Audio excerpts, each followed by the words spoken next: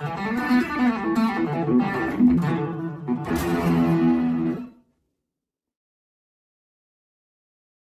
right, so I have not gotten started on this yet. This is exactly as it was handed to me. I did not take a part off of this thing. The friend of mine who owns this had already stripped it down and was taking a look at it and had come across a project that I was working on for somebody else some time ago and thought to hit me up and see if I would be willing to take this on. And absolutely I would. This is going to be a lot of fun. This project's going to be great. Especially because he's not going for, you know, kind of standard cherry red, you know, which is really pretty, but, you know, you do see it frequently. We're going to take it in a whole other direction. So let's take a look at this thing and see what we need to do. All right, so first off, this thing, it smells like an old closet. You know, you're kind of, you know, it's like going to your grandpa's house and, you know, you wander into his study. It smells of leather-bound books and, and dust and, you know, an old timber. But upon first glance, once you get past kind of the, you know, the desolation of the thing where it's stripped down to nothingness, you know, the foundation is really there. There are no visible breaks to the heel. The headstock has not been broken. There are no visible structural cracks around the nut or anything like that. So that's really good. As far as mods go, somebody did put what looks like a humbucker in this. It doesn't look like they used a template. It looks like they definitely eyeballed it. The edges of the route are not clean. And when it comes to the actual routing of the wires down and into the electronics cavity, they could have used a drill and drilled in from the side diagonally downward and created simply a tunnel. But I also know that SGs are so thin that whoever did these mods obviously was kind of doing it, you know, on the kitchen table or in the garage. So it can make people a little nervous to bore a hole down into these, because if you do diagonally go in too wrong, you could pop out on the other side if you're not careful. So the headstock looks good. It's got the standard rounded off, you know, leaned against a wall kind of vibe going on. But we do have a problem with the back of the headstock. Luckily enough, whoever had refinished this, because it looks like it's been under the knife a few times, they left the top of the headstock with the serial number alone. The only problem is that this has created an unnatural step. So the headstock is thinner around the tuners than it is around the very, very top of the headstock. I'm not worried about that as far as a structural ramification. I'm worried about blending that edge, because that edge is not too good. So what we might have to actually do on that is slowly, because it's over the serial number and we can't disrupt the stamping, and you can't sand that because the finish will stay in the mahogany and you'll lose the serial number. You'll be able to see it, but once you finish over it, the imprint's going to be gone. So we've got to be careful with that. We've actually got to try to chip away the finish, which looks like it's already doing, without marring the surface and while completely retaining the serial number. That's not going to be particularly easy, but that's okay. We can make it happen. You know, if it was something that somebody was just going to play the hell out of, I wouldn't really be too concerned about the serial. I would take lots of photographs, document it. You know, but this isn't a $250 guitar. You know, this isn't a dime a dozen. You know, you've got to remember that this bass was already being played, you know, a year and a half before Woodstock. There's a lot of history in here. We got to try to get it out of there without disrupting the original concept of the bass. Okay, so we tried chipping away with a knife first. Didn't work. Too many layers of clear over there. Some of it bonding, some of it not. You couldn't really see what you were getting at. So since the back of the headstock needed to be planed anyway, because whoever had sanded it before had created a lot of valleys while dodging the serial, I went ahead, used an orbital with some worn out 220 on it, and kind of just jabbed at it lightly. I would hit the area around the serial with some intensity, just briefly, to heat up the material, and almost instantaneously the layer and layer and layer of clear coat that somebody had been spraying over this just chipped and fell away. Actually left us with a really good surface. The only problem is now the rest of the headstock is a mess because it's very unlevel. So this is me leveling it out a little bit.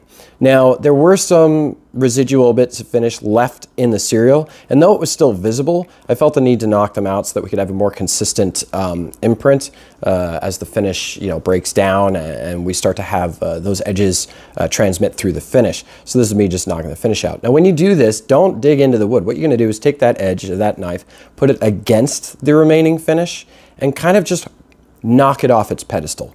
If you push it to the side hard enough, it's already delaminating, and it should just chip right out. This will give you a good line where you still have that factory look serial number. I haven't even finished sanding this and tidied it up yet, and already we've got that, retained history, so we're good.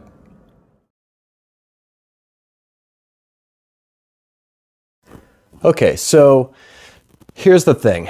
We have a lot of tuner holes in here. Should have 4 per. We've got 8. It looks almost as though someone took a very similar tuner and they mounted it maybe upside down. Some of those screw holes fit, but then some not on the other side. Okay, so here's the thing. This is pretty regular stuff. I mean, the back of a headstock is if it's 50 years old, it's going to have extra screw holes. Now, if you had a Strat or something like that, where typically you've got a clear finish and only a clear finish on the back of the headstock, you would have more trouble hiding them. But luckily with this, we are actually doing a solid color on this base, so we don't have to worry about the translucence or anything like that. We just have to get them solid enough. Now, typically speaking, this looks like a finish detail, but it's totally not. This is foundational. You need to do this first, and the reason is because we're going to be doing a lot of sanding. And that's actually a good thing, because what happens is if we do the fill right now with the toothpick and the tight bond and it kicks off really good and has a good bond, then we could just continue on sanding this headstock, ignore the fill. Eventually the fill is just going to get leveled off with whatever sanding method we have, and it is going to be even better hid in the grain. Will it still be visible? Yes. Will the back of this look like a block of Swiss cheese? Less so. So we're okay on that. Anyway, I'm going to go ahead and grab some toothpicks and some tight bond, and let's go ahead and get to it. All right, so we've got the back of the headstock all dialed in, and we've got all the toothpicks in there and the glue. So you want to let that kick off for about a day or two. Let the glue shrink. Draw the toothpick down into the screw hole. You don't really have to meticulously go out of your way to try to address the way the back of the headstock looks. And the reason being is that we're so far early in the process right now that we are going to have to go back, resand the back of that headstock, and that'll give us our nice smooth finish. You're going to notice that material drop down right away, give you a good flush surface. Now, I would suggest doing the same on the front of the guitar. To fill in any screw holes that don't look factory. They're pretty easy to tell. If you're looking at a screw hole that is for a pickguard or anything like that, you can usually tell the factory because, the milling. You'll see a screw hole where the edge around the top side of it has been knocked off. Think of it as like pushing a butter knife across the top of a cup with sugar in it. It gives you a good level top. Nice clean milling on the top of the screw hole. Well, I can already see 2 or 3 screw holes under the pickguard that are either right next to another screw hole, which tells me that one of them shouldn't be there, and 2 or 3 of them are very flared out. And what that means is that it looks as though the screw was put in without the hole actually being drilled. So it pushed the pressure around the actual recess, and you get this little edge around the top side where the wood kind of comes up and gets pressed against the pickguard. What I do want to do before we finish this video up, before we get into sanding and everything like that is, and this is something I like to do on refinishes, especially from the 60s and the 70s and the 80s, what I like to do is I like to test a patch on the guitar. Now, we did this on the Jag when we were restoring that one because it had been spray painted blue. We wet sanded a certain section of the paint and then buffed it back to see what kind of reflectivity and depth we can get out of it. Because you will sometimes buy a guitar where it's like a refinish or it needs a refinish, but somebody might have clear coated it, and you could potentially buff back that clear or that base coat and maybe get some depth out of the grain. And maybe that would be, the shortest and the easiest and the most desirable path for you.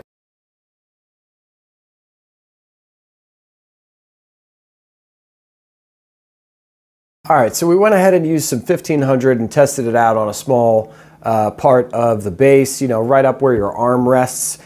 So how is the result? That's not not bad. I'm going to be honest with you. I did not expect any reflectivity. You know, walnut is a weird finish on Gibsons. When it goes dull, it looks dead. I mean, there is no reflectivity on this paint, and there are parts of the base where it's not very clear if you're looking at finish or just bare wood, because walnut, when it gets severely oxidized, does look and feel like bare wood. But obviously right there, we've got a pretty substantial amount of finish left and decent enough thickness where we could hit it pretty hard with 1500, you know, and not burn through. If this were my base, I would stop here. I wouldn't do the refinish. That walnut looks really good. It looks great. It looks way better than it should. And here's the thing. There's a reason why it looks better than it should. Because a lot of the times when you get these home-cooked finishes, people really aren't so far off as you think. They're usually pretty close. It's usually the last 2 or 3 steps of a refinish that get neglected out of the cycle and really fail to bring the product home. And that is wet sanding and buffing. When you're spraying a surface, the textural changes to the lacquer, the way that the solvents evaporate, the temperature swing, how hot or cold it is, the moisture, all these different things come into play and create atmospheric variations in which your finish may flash off and or cure with an imperfect reflective surface. This is what they call orange peel. It's like the surface of an orange. It's shiny, it's reflective, it's got depth, but the surface is not of glass. When people are doing refinishes, often what they do is they shoot it. It looks great when it's wet and when it's kicking off, and they're really excited. They walk away. They come back, and it's flashed off. It's kind of got a satiny look to it, and there's some texture. And then they just kind of leave it, because they're just like, oh, okay. But what they don't realize is that wet sanding and buffing is really where you get that glass to come through. The difference between, say, a Chevrolet, you know, and a Jag XJ12, I don't even know if they make the XJ anymore, but whatever, if they did, is that one of them is shot with an, you know, just a standard HVLP gun. The other one is shot with an HVLP gun and then spends a week being wet sanded and rubbed by hand by a strange British man in Coventry. That's the difference between these refinishes. If you really want that depth and that gloss, you're going to have to wet sand. You can do without on certain shades, but when it comes to darker colors like walnut, black, you know, Dakota red has a lot of depth to it and reflectivity. On those, they are just not going to hide those flaws. So this just goes to show you a situation where somebody did a refinish and thought it came out good. But in reality, they did a great job. Look at that. That looks awesome. It looks so good. Look at it. When you get it in the light, it's just, it's dynamite. It's the 70s all over. I just want to hang out in a Pizza Hut in like 1982. You know, so it just goes to show you that if you do have a refinish that you got on the shelf and maybe you didn't think it came out shiny enough or it didn't look quite so bang on as when it was wet, get some wet sandpaper, go 1500, 2000, 2500, 3000, hit it with a buff, you'll be good to go. Anyway, enough of sitting around and staring at this thing and admiring this one small space of this guitar. I don't own this bass. It does need to be refinished.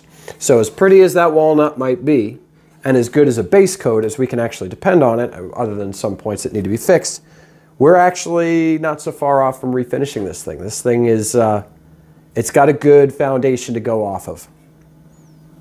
Plus it means I also don't have to do a grain fill, and I like that. All right, let's go ahead and get started. The next, let's take the orbital out and start leveling off some of the less smooth sections of this bass.